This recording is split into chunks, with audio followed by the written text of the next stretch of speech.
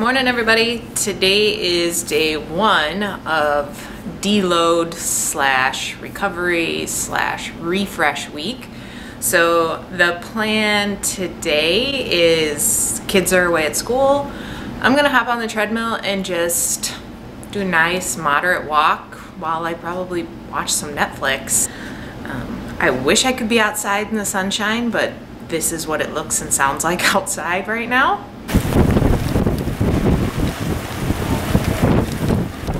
Kind of excited about where this moment is, or a moment in time is hitting, because we just set the clocks back this past weekend, and as everybody who does that knows, it just sucks. Like, especially, it just sucks. So the kids are all disoriented and confused when it's dark out and I'm walking in their rooms to wake them up. So it's always about a week of trying to get our bodies back on track. So this week could not have come at a better time.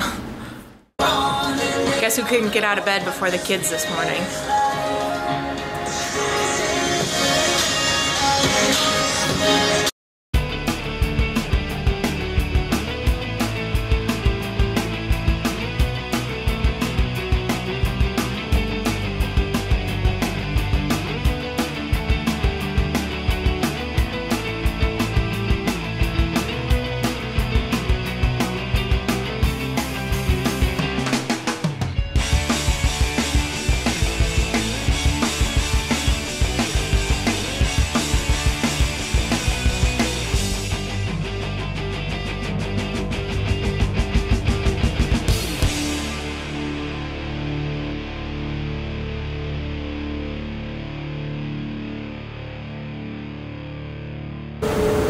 It's another great day for a nice relaxing walk on the treadmill. I'm really enjoying this mellow week. In fact, it has helped me tremendously with my nutrition. I find my appetite is not nearly as high as it is when I'm going pretty hardcore. So it's something I'm definitely considering and thinking about.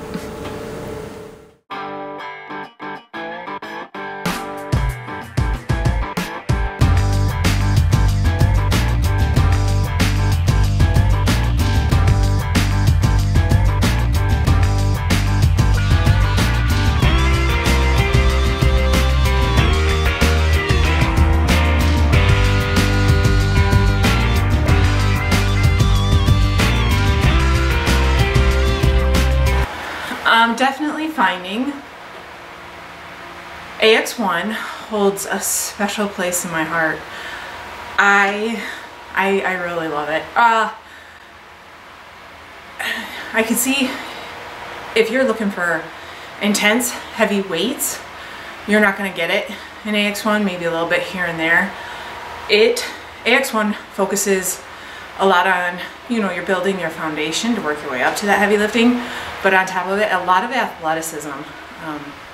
This is probably one of my favorite programs, the way it works lower half, just because as he says in the demo video, it's ground-based movement, it's athletic movement, it's not just heavy weightlifting, and the benefits to that are just, they're awesome. It's almost total body, but it also really focuses on balance, I realize. So I have a fondness for this program, and it's definitely been a very nice change of pace.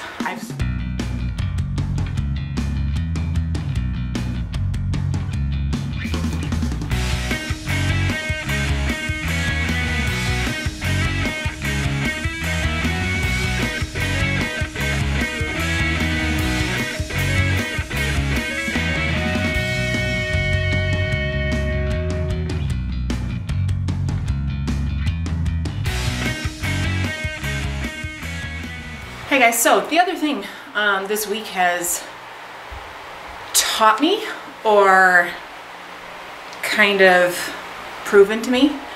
I took all that extra time I've discovered and from working out, and I've put that focus on my nutrition, and it's paid off tremendously already.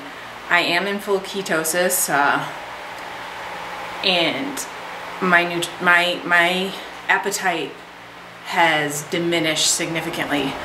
Mind you, I believe that has two main reasons. One being it's just it falls in the right time of the month for me. Obviously female hormones majorly play a role on appetite and water retention and all of that. But second thing,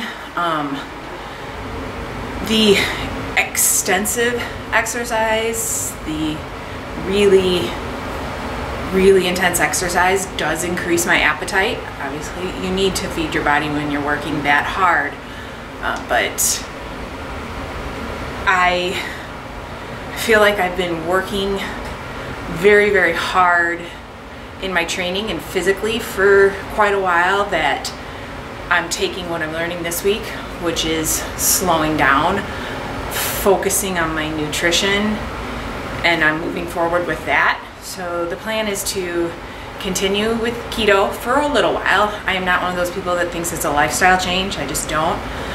The game plan for Old School Iron, I do intend to return to Old School Iron, but to change my approach to it, where I had doubled up those circuits, those groups of A's, groups of B's, and groups of A's only actually, and I was doing those twice. I was getting 6 intense lifting workouts done in the span of generally a week. Sometimes it was 8 days, maybe 9.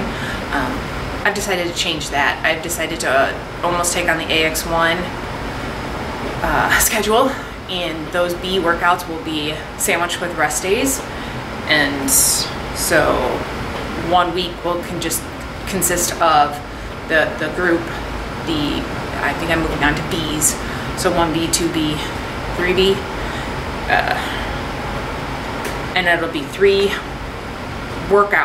strength training workouts in a week, and then if I choose to do some cardio, whatever I go, whichever direction I go with that, I'm really going to experiment and see. As I said, right now I'm really enjoying mentally and physically how I'm feeling with the nutrition side of this, and continuing to slow down the training and focus on the nutrition is the plan for the near future. I will say I can also see me sprinkling in weeks of AX-1 as breaks from Old School Iron too.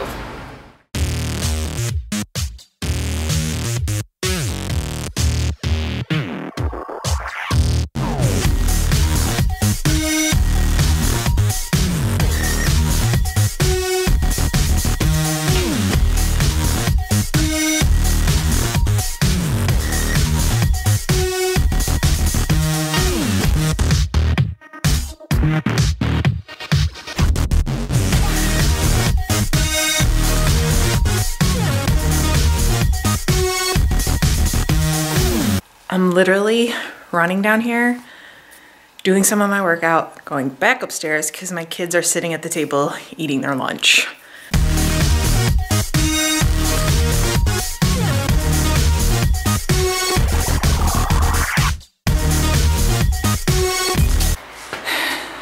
To every mother out there, you can only sneak away for so long. Because if you hide, they will find you.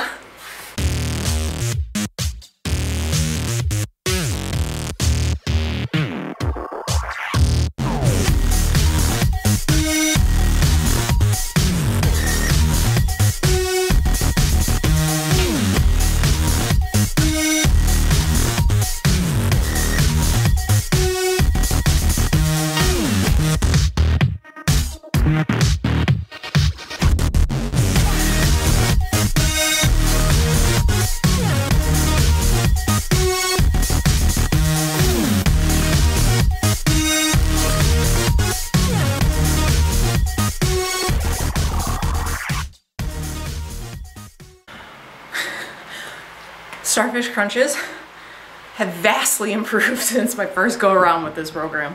Hey guys, that's a wrap on week 2 of AX1 strength training workouts. I did my own cardio or burst training. Back to old school iron next week. I definitely enjoyed this week.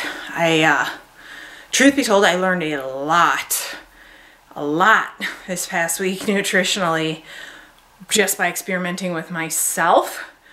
I'm definitely taking that information, that observation, and going forward with OSI, but based on what I learned this week, dialing back the amount of working out I'm getting in 1 week, and definitely giving myself plenty of time for recouping and just slowing it down a bit. Yesterday I got outside, it was gorgeous. I laughed hysterically when I was looking at my video. The weather I showed you one day to yesterday doing my sprints outside.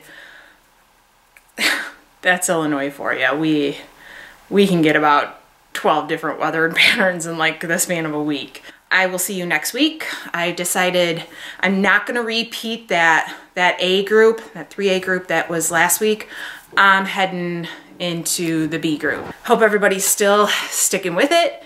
And you know, if you feel the need to just take a step back, do it. That was the greatest decision I made. I'm feeling just fabulous. So I hope everybody else is too. See you next week.